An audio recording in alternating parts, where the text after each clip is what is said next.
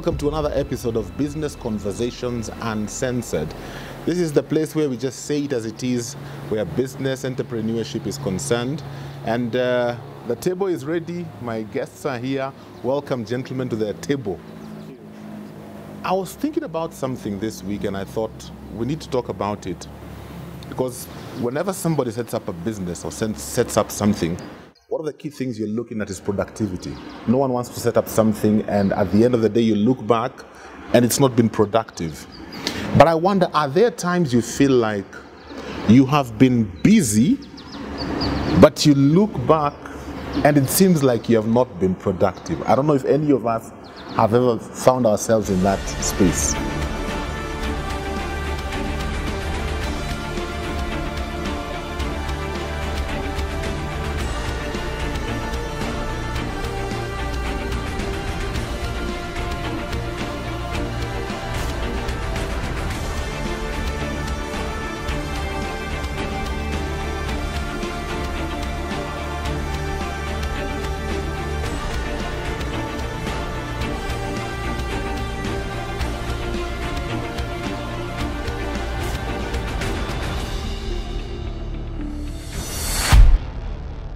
I think it's full-time for an entrepreneur. What do you mean full-time? An entrepreneur is always tired. And they're tired, they're busy, they're unproductive, and they're broke. So it's not unusual. So, but yet they don't realize there's something they're actually doing wrong. So it's a syndrome, and this ought to be addressed, and I'm glad that today we can actually jump in and address it. Okay. So yes, it's true. It's true. Yeah. What are these things that keep people busy, and yet they look back and they're not productive? It almost sounds like an oxymoron, because you need to be busy to be productive, but you've been busy and you look back and there's nothing much to show for it. Typically, most entrepreneurs, when they establish a business, they start with an ideal where they want to go. And then you get into doing things and you realize there's a lot of other demands that come to you that you did not quite consider. And so you're quite busy, and rightfully so. But probably it's not progressing towards that ideal that you initially saw. Typically, most entrepreneurs, when they begin, they are sort of a jack of all trades. There are a lot of things that need to be done, and you have to do it single-handedly. So that can give you that sense of busy with activity, but not quite much progress towards your goal. Okay. I don't know what you think, Philip. We are living in a world of epic distraction. And if you're not careful, you'll be very busy, but you can't show the substantial results. So you have to be very careful on what you're doing and how you're doing it. The aspect you brought up that, so you're starting this thing, it seems like you're everything. Yeah, you have to be the tea person, you have to be the butler to open the door for yourself, you're the CEO, you're everything. How then do you get to a place where you begin to distinguish between what is really urgent, what is really important, what is it that I do first? Because all these things want my attention. And I know you guys have been in that space where you began and you're everything. So how do you chambua all these things to know where to begin? I think probably we can split these entrepreneurs into two. The first one would be a side hustle professional. So he has an 8-to-5, but he sells these duvets. He has, they have something on the side. So the thing is, just at their day job, they're tired already. So now they add something on top.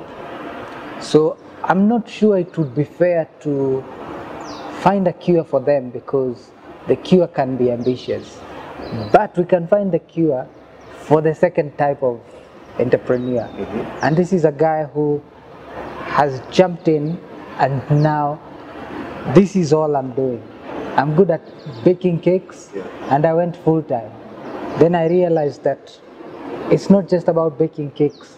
I have to balance books. I have to call suppliers.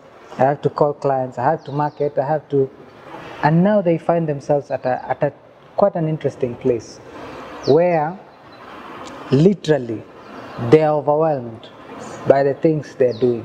And it can be frustrating, but it's not unusual. When a business is starting, you find yourself at that place, and you quickly realize that you actually need extra hands. Nonetheless, you can't afford those hands. Yeah. So it's the balance of now deciding, do I need a partner or do I shut down? Because shutting down is not an option. Then this is the place where now people now start looking for people who they will work with. But the unfortunate thing also is recruitment needs to be very intentional. Yeah. It's not just a cure to tasks in hand. It has to be strategic, and that's a challenge as well. There's something you've said there that, let's talk a bit about it, because I've seen it several times where sometimes it's not that you may not be able to afford to bring somebody else on, but you look at it as an extra expense that's unnecessary. Yeah? Why should I hire an accountant? I will balance my books at home in the evening. You get, why do I need somebody to run around for me? I'll do it myself. Because you're looking at the bottom line and you're thinking, do I really want to give 60K, 40K to somebody else to do this? And I think I can do it. Is that a good way of thinking, or is this where we begin to shoot ourselves in the foot? The business needs somebody else. You cannot run it alone. Because when you try to run it alone, you become overwhelmed. I think typically most entrepreneurs would hardly work 8 hours. They'll do 14 hours, upwards of 14 hours. So as an entrepreneur getting into the business, you find you spend maybe the most productive part of your day doing what you would call core activity. Yeah. And then at close of day, 5 o'clock, when everybody else is trying to make their way home, is when now you get to do those other admin things that need to be done, but you're single-handedly doing it. There needs to be books, records needs to be kept, returning phone calls, preparing proposals, whatever it is, doing some bit of research, because maybe you are out in the field just building a client base. Yes. So entrepreneurs tend to do upwards of 14 hours at the early stages of starting off whatever they are doing. Then they begin to slow down as they realize the business demands that I bring extra hands, that I cannot be it all. But at that point, maybe the business has picked up to the point where they feel it's justifiable now to pay an extra person. But they could just start with a relative or a family member who is just doing it pro bono, or just loves you enough to help you get started, up to the point where they can begin to earn some money.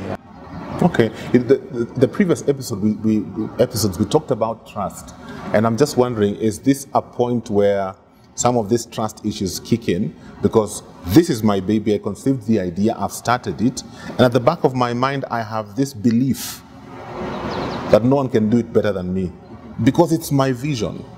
So is this also the other area where the whole issue of trust comes in? That do I really want to bring somebody else to handle this? Will they do it the way I am doing it? Yeah. For me, I see it as though it's part trust and part insecurity. Okay. So the insecurity of I haven't gotten it yet, and someone is about to come in and question how I'm doing it. So there's that hesitation of, if I push it a little bit, I may get the flow.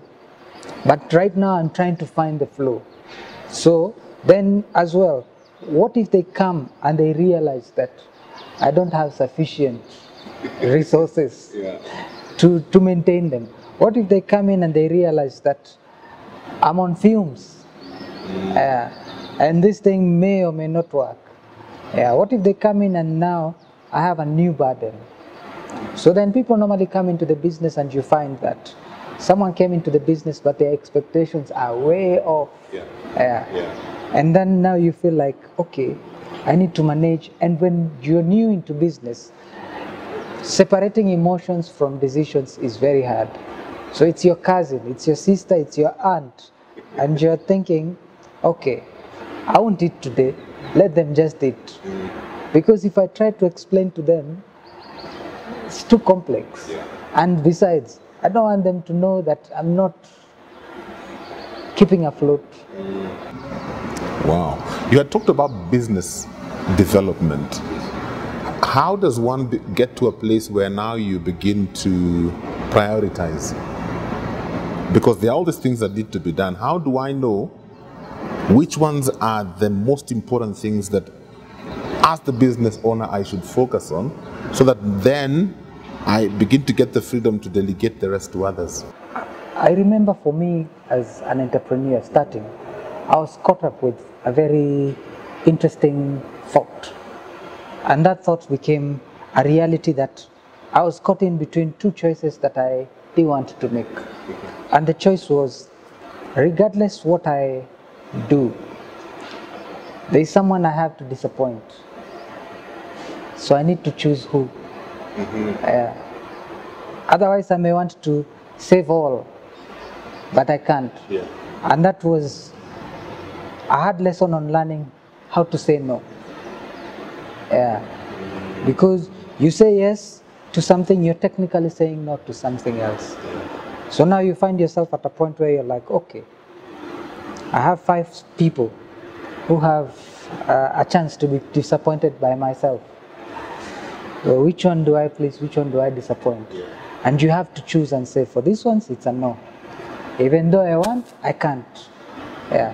For this one I will do, and even though these ones were an opportunity, I can't do all of them. I'll finish one. If they'll be there, I'll go to them. If they won't be there, it is what it is. And that way then, you find that you're building now a strategy.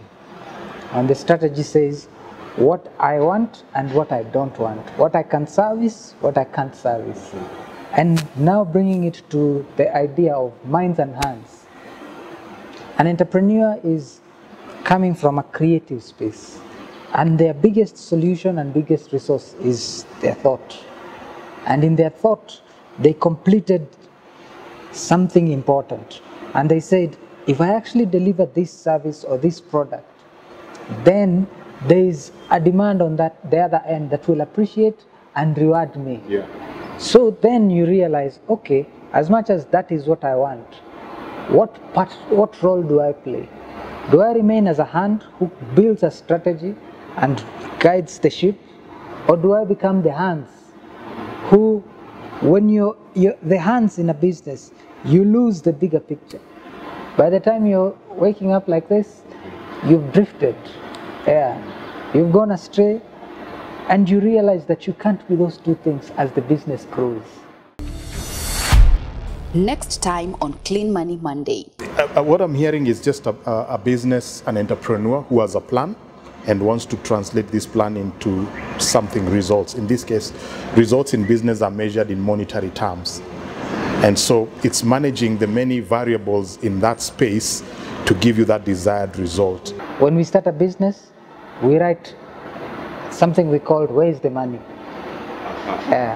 So where is the money is who are we targeting, where are they, how old are they, do they have the purchasing power? But sometimes I look at entrepreneurs and it seems like they're those who can easily look at the whole picture and determine this, for me as the business owner, this and this are priority, and so they just do this and this.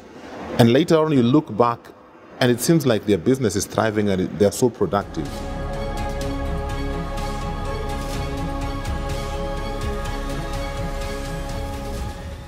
This is Clean Money TV.